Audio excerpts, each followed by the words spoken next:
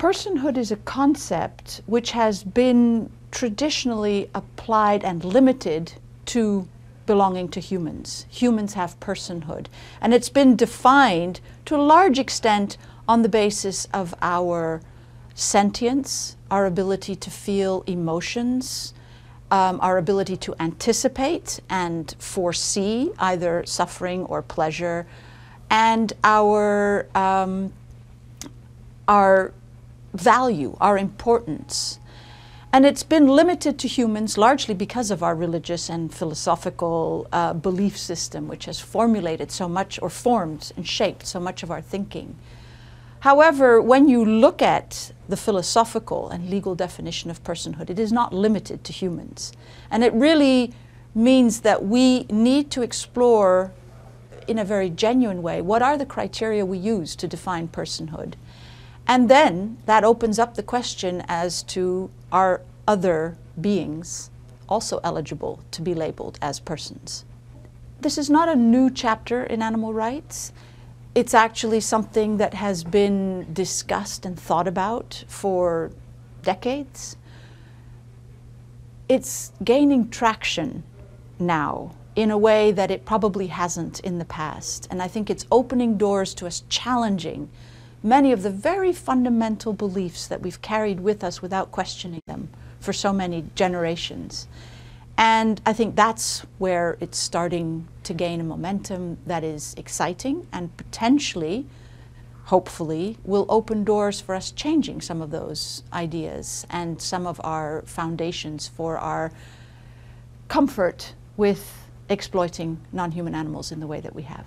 The timing of the lawsuit for the Non-Human Rights Project and the 4 chimpanzees that are included in that lawsuit was not deliberately timed to come out at the same time as The Politics of Species.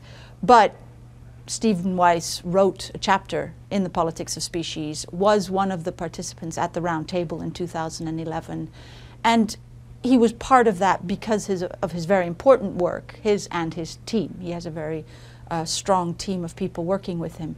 And their work has helped shape much of the thinking and has challenged many of the easy ideas that we have been able to carry with us over so many generations of feeling quite satisfied, quite comfortable, and quite relaxed in our sense of entitlement.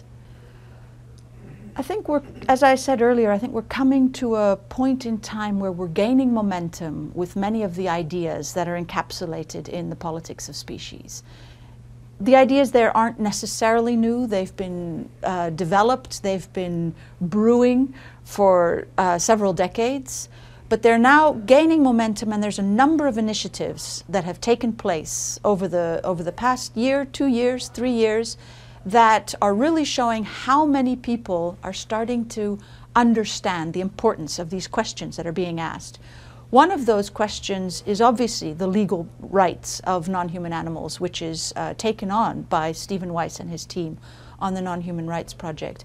Another area that has been really challenged and is being looked at very critically is the use of animals, sentient beings, in entertainment. And the exploitation of whether it be chimpanzees or orangutans or cetaceans like dolphins and orcas in marine facilities where they are taught to do tricks are really being challenged. Is this appropriate? Is this correct? And a recent film that came out in 2013, which will be up for the Oscars, Blackfish, is examining in a very balanced way the arguments pro and against the use of cetaceans in entertainment industry. Lori Marino, who is a expert on the cognition of cetaceans as well as on their sentience and much of their emotional depth and richness, is also a contributor to the book, The Politics of Species.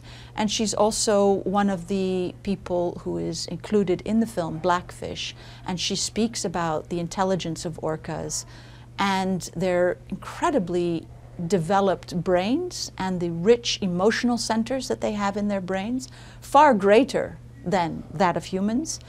and challenges through that our sense that we are entitled to using them for our entertainment, for cheap entertainment in marine parks.